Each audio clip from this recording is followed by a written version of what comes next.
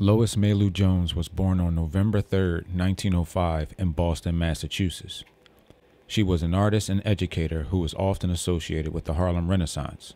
She worked with different mediums, techniques, and influences, and her work evolved in response to her extensive travels throughout Europe, Africa, and the Caribbean.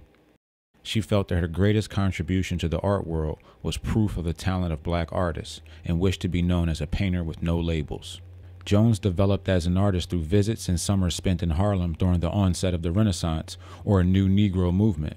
In 1937, Jones received a fellowship to study at Paris at the Académie Julienne. They told me, Lois, you know, you're talented, but you're not going to make it in this country. You're going to have to go abroad, because the establishment here in this country was not interested in the work of black artists. She completed approximately 40 paintings and more than 30 watercolors during her time in France.